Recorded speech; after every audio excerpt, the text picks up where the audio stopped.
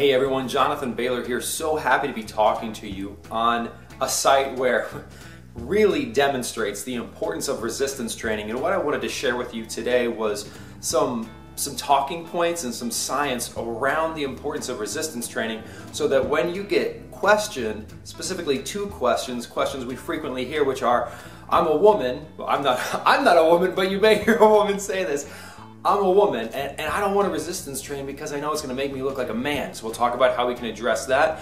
And also I want to talk about this notion of cardio, and if just doing cardio is sufficient, and how is resistance training really needed? I jog a lot. It's absolutely needed, and we'll dig into the physiology of why.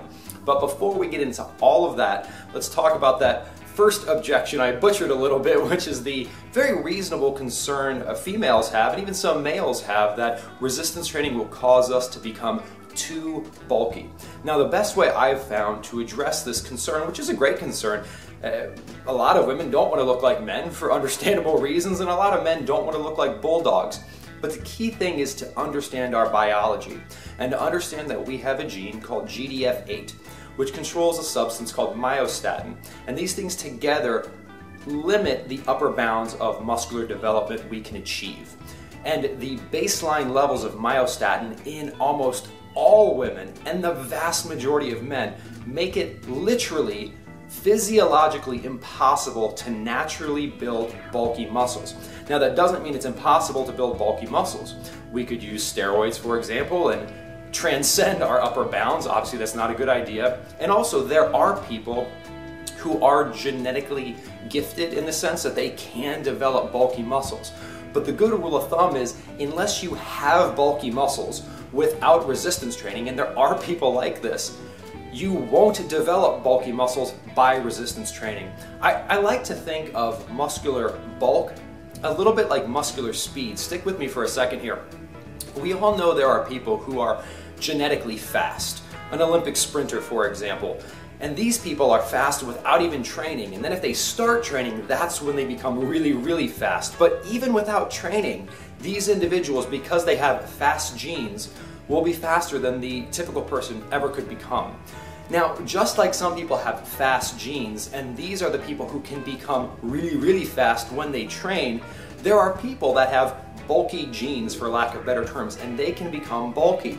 But if you don't have fast genes, no matter how hard you try to train, you're never going to become an elite level athlete. Not because you didn't try hard enough, but because you don't have the genetic architecture to support that. The same thing applies to muscular size. You can train all you want, and there's a multi-million-dollar industry designed at men who want to get bigger, who can't, simply because they do not have the genetic architecture to support bulky muscles.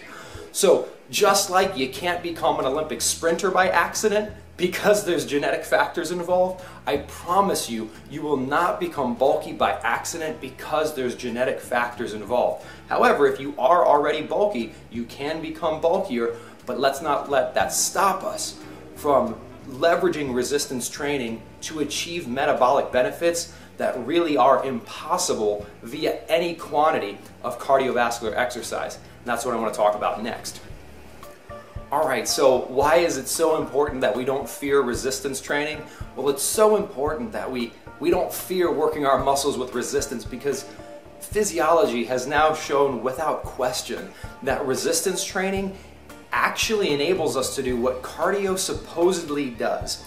And because of that, we can achieve a lot better benefits with resistance training. Now, let me explain what I mean here. When people talk about doing cardio, they usually talk about doing things like riding a bike or jogging, and they recommend those types of exercises because they work our big muscles. The thought is, if you work your big leg muscle groups, you will achieve a better metabolic benefit because you're working more muscles. And that's true. But now here's the challenge. When we dig deeper and really understand our physiology, we see that cardio, because of its low levels of resistance, doesn't actually work the most muscle possible. Again, what it's supposedly doing, working a lot of muscle, it's not actually doing. Let me explain what I mean. So in addition to having certain muscles that are bigger than others, and just different muscle groups on our bodies, right? We have big leg muscles and relatively smaller hand muscles. we have different fibers within our muscles. So we don't just have one type of muscle, kind of. We have 4 types of muscle fibers, and the reason for this is each of those muscle fibers are responsible for different things. So, for example, our type 1A muscle fibers, they enable us to do a type of exercise or type of movement that requires just a little bit of force, but for a long period of time. They're what enable us to talk or walk all day without really getting tired. A little bit of force, long period of time. In contrast, we have another type of muscle fiber on the other end of the spectrum called our type 2B muscle fibers, and in between are our type 2A and our type 2X muscle fibers.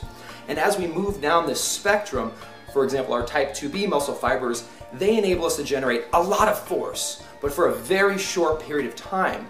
Because of course there's an inverse relationship between the amount of force we can perform and the amount of time we can perform that activity. This is why we can't sprint for as long as we can walk. We have a fixed amount of energy, and if we use it up all in one powerful movement, well, we can't do a lot of that movement.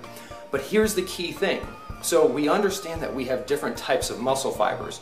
If we do cardio or an exercise that we can or have to do a lot of, people do cardio for 1, 2, sometimes even 3 hours. By definition, we're only working our type 1A muscle fibers. Why? Those are the only type of muscle fibers that can exercise for that long of a period of time. If we were working our type 2B muscle fibers, we could only exercise for seconds.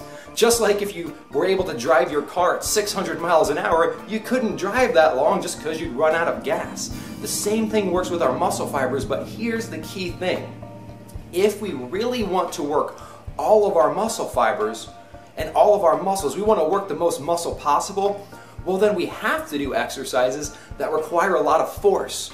Because when we try to do those exercises, things such as heavy resistance training, our body will try to move the weight with our type 1A muscle fibers and they won't generate enough force. So then it'll bring in our type 2A muscle fibers and they still won't be able to generate enough force. So bring in the type 2X, still not enough. Finally, bring in the type 2B. Now we have all our muscle fibers working together and we move that resistance, but we can only do it for a very short period of time. And here's the key, we are actually working all of our muscle fibers. In contrast, if we're doing something like cardio that we do for a long period of time, we're just working our same type 1A muscle fibers over and over and over again. It would be like trying to build a healthy and attractive body by only ever working your arm muscles. That's not the key. The key is to work all of your muscles, and similarly the key is to work all of the fibers within your muscles, and that's what heavy and safe resistance training allows us to do, and that's why it's so wonderful, and that's why we need to make sure we're not scared of it at all, because resistance training, bottom line, actually does what cardiovascular exercise claims to do, and that's enable us to work all of our muscles and our muscle fibers and achieve a dramatic health and metabolic benefit. Thanks so much. Hope you found this interesting. Talk to you soon.